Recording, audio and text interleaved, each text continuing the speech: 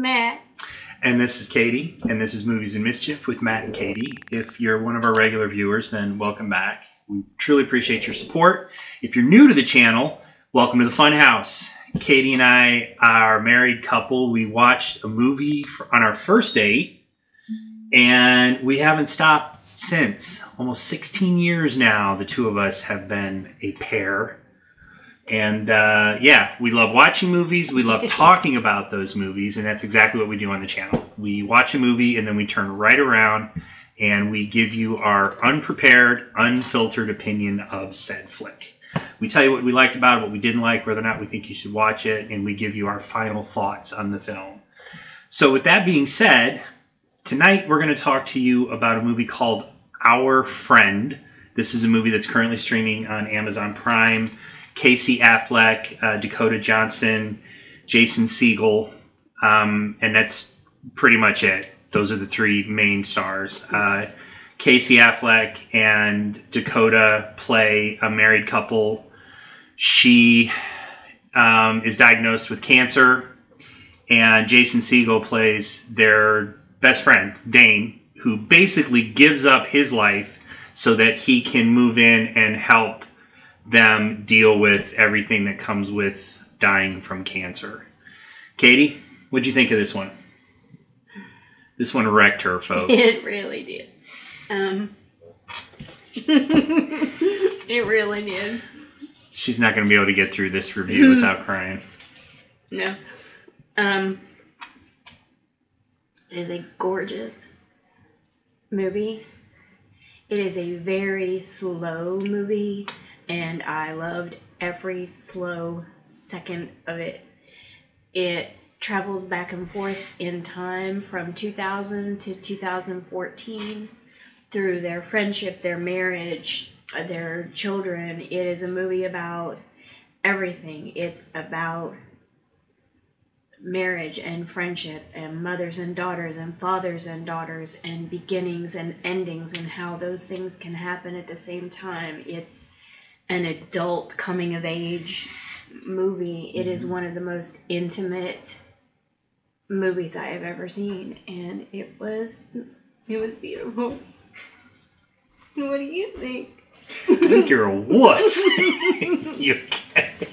All right, I love this movie. I'm with you too. The thing that I think is really sad is this is a movie that was supposed to hit theaters in 2020. But it was another one of the many films that were affected by the pandemic. And I want people to watch this movie because I agree with Katie. This is a beautiful, heartwarming, heart-wrenching movie.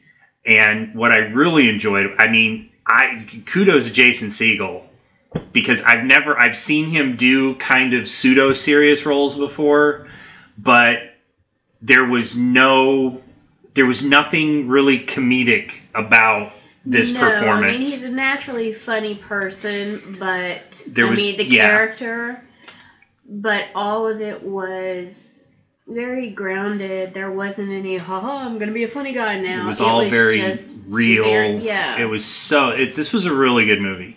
Really good movie. And I kind of feel like more people will probably see it than would have because it's a very specific kind of movie. Yeah. And you know, if you saw the trailers, which we saw the trailers at the time and even said at the time, oh, I really want to see that, but that's going to be a hard one. Because you know from the trailer that she has the cancer and that we knew it was going to be heavy. Yeah. So it's definitely one you kind of have to be prepared for that kind of an emotional journey before you take it. And I feel like a lot of people aren't going to do that at the movie theater. This would have been very hard for me to watch at the movie theater. Yeah, I agree with you on that, but I think what's kind of sad about it is it didn't get the kind of attention I think it deserves. Yeah. Especially from a performance. I mean, Dakota, Casey Affleck, all of them, I mean, these were like Oscar-worthy or BAFTA-worthy performances. And I think from a directing point of view, I just thought it was paced perfectly, it was put together perfectly. This is one of those rare films I would put into my perfect movie category where there's nothing bad. There's nothing I didn't like about it. It was just really, really good from beginning to end. Yeah, I think I agree with you. You know? There wasn't that really... is a very short list. Yeah, very short list. Usually I can pick out something that I didn't like about it, but this movie, there just was nothing maybe only flawless. The Green Mile is on that list for me, No. so yeah. This is just one of those flawless movies, and I absolutely loved it. And it's one of those that I would tell everybody watching, take the time to sit down and watch it. Now, that being said, be ready. This is not a light date movie, okay? There are actually funny moments in it, there but are. There are funny moments in that way that if you have that funny friend, or are that funny friend, or are married to that funny friend that just has a knack for saying the right thing, you know, without being a clown all the time, without trying. They're just that's the kind of humor you get. It's not... Right.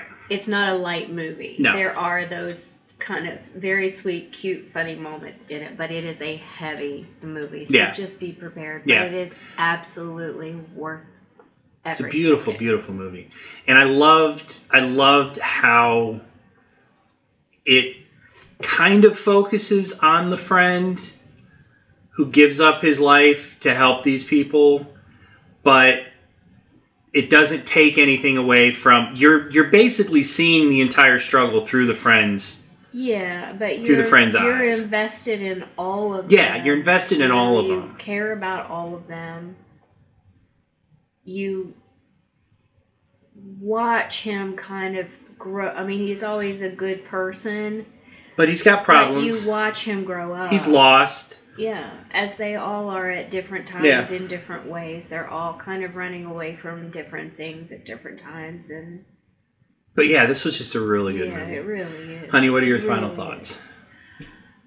Oh, God. My final thoughts are... Life is short and long. And the only thing that really matters at all is the love in it. Find it, take it, accept it. Just let it in. That's all. How about you? My final thought is... her. That's a good one. Just pay attention to your loved ones. Pay attention to your wife. Pay attention to your kids, because you never know what can happen and when it can all be gone. So don't take advantage of that. Don't lose sight of that. That's my final thought.